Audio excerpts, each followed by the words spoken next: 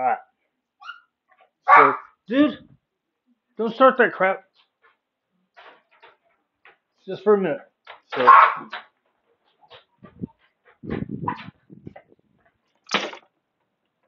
settle down.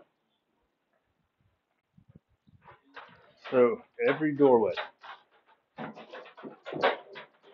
you want calm and waiting.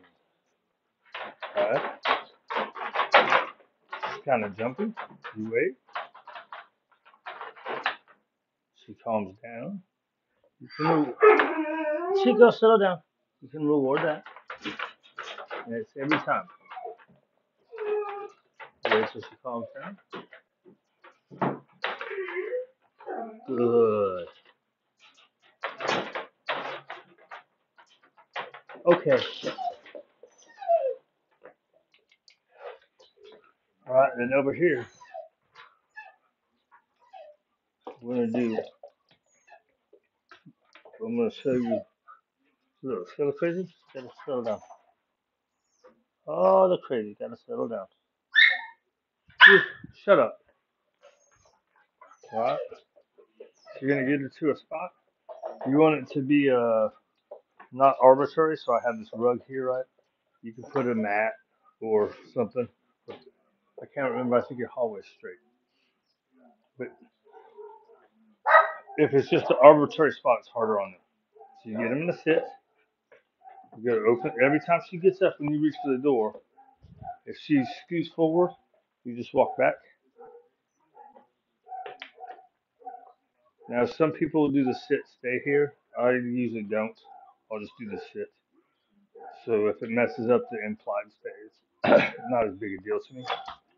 So she's a good girl.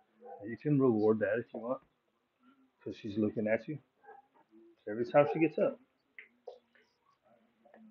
Huh? You got her over here.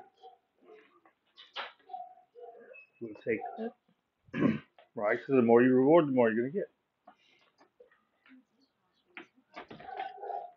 A little bit of leash pressure. Okay. All right, and right here, what I do in this hallway is she gets there and she turns around, I reward her. Okay. Then you work up to this one to being a corrective, right? So you get her in a sit. Good. Okay. And you correct her. Good. Now she actually went out really good, but I just wanted to show you. All right. So you can get her in a sit. Good. Okay. Good. All right. So the idea behind this is she's got to get right there and turn around and look without having to hit the leash pressure.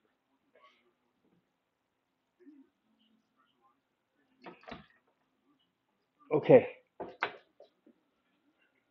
Right. Good. Right. So this is the same thing as when you're trying to teach to yield to the least pressure. I want her to go out 2 steps, turn around and look. Okay. Good. Very nice. Right. So now you can go.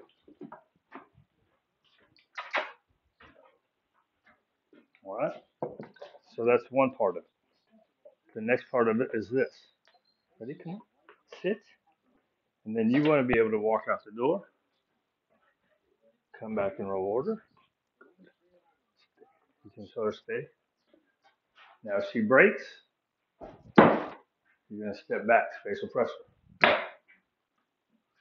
This is allowing you to go out without her being able to come out. Back her up all the way. Good. All right. And she stepped forward because I stuck my hand in my pocket. I want her back, so I'm coming back to reward her. Then, so that's one. That's the next step, right? So that's you being, and the leash is on her. So if she tries to run past, you're stepping on the leash. All right. You're gonna go out. Right. Then there's a Did I choose this to the door? Yeah, you can see, right?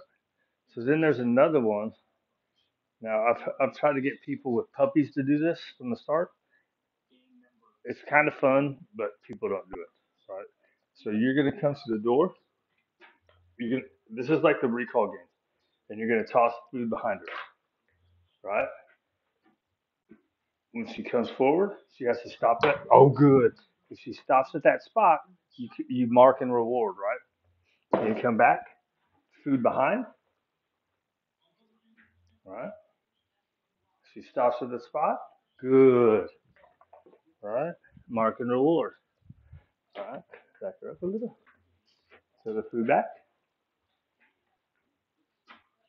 good. So, and I kind of mess this up. If she comes past, you throw the food behind. If she comes past the spot, you just keep throwing the food behind her, right? Good girl, right? So you're rewarding in this place. You're backing her up there, right? And then the idea is you can come farther and farther out the door. Did she not get it?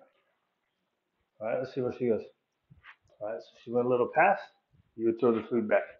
And the idea is she's got to keep going back to get the food, right? So she's gonna start stopping. You got to do it as good girl. You got to do it pretty close to as soon as she steps past that spot, right? Good. It's a kind of fun thing. Stand there and use their food. I usually just do the spatial pressure part and reward in place. Um, but for really bolting out the door, you use that corrective. Like let her go ahead and goodbye. She's gonna hit that correction, and she's gonna want to avoid that, and she's gonna start looking back, just a couple steps out. That's what you want, because at that point you'll be able to call her back. Once she gets out into the next house, then it gets harder, right? Until we get her recall like super super good. All right, you ready? Let's go. What we got to do here?